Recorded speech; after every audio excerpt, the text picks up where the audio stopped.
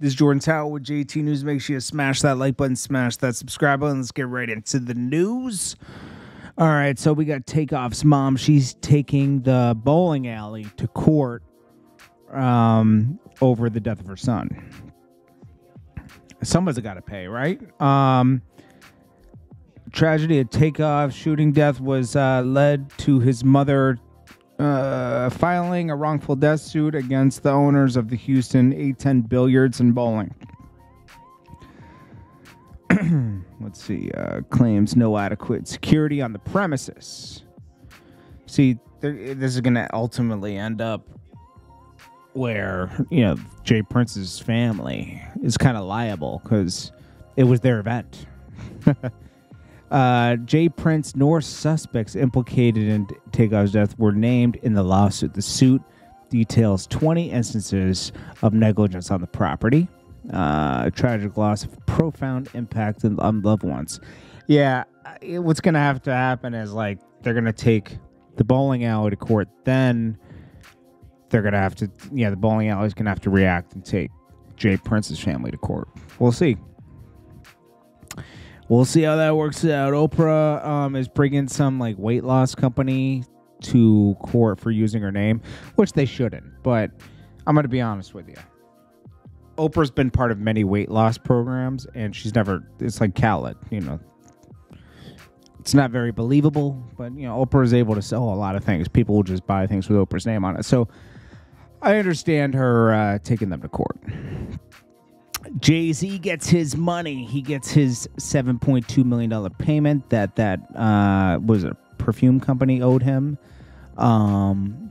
He can finally, let's see, there's a 7-year legal battle of Parlou fragrances. He took them to court when they took him to court, saying that he's not doing what he's supposed to with their promotional obligations. So he was like, well, you haven't paid me my residuals. So, and then here we are. They have to pay that probably plus his legal fees. Tory Lanez and DaBaby are being accused of trying to ambush Meg Thee Stallion's performance in 2021.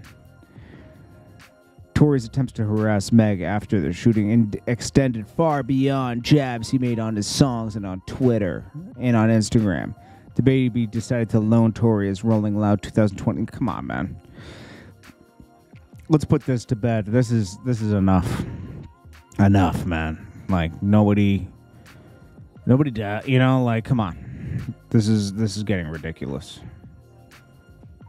I'm not even going to entertain this. Then we had 1501 had to react to Meg taking them to court, claiming they failed her as an artist by collaborating with Kelsey Nicole. Wow. And her husband, Darian Smith, claim they have another employee with the same name as Darian. Meg Thee Stallion's accusing former label of failing her by collaborating with her ex-bestie, Kelsey Nicole, and Tory Lanez on diss tracks. I mean, she went against them by hiring Rock Nation and all this other stuff. I hate to say it, man, but she just doesn't seem like a great person. Because she wouldn't be in the position she's in without this guy investing money in her. It's just a plain fact. And she kind of went behind his back and tried to get out of the deal. I don't know. I'm not a huge fan of people doing that to people.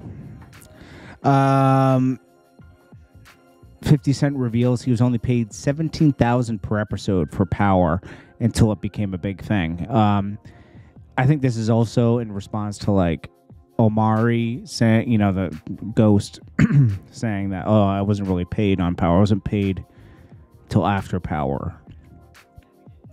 I mean, 50 Cent took a loss to make something. He really wanted to make this so bad that he was willing to take very little money to make it happen, He needed to be paid for some of his time, but he says, I get paid more for walking a club and waving.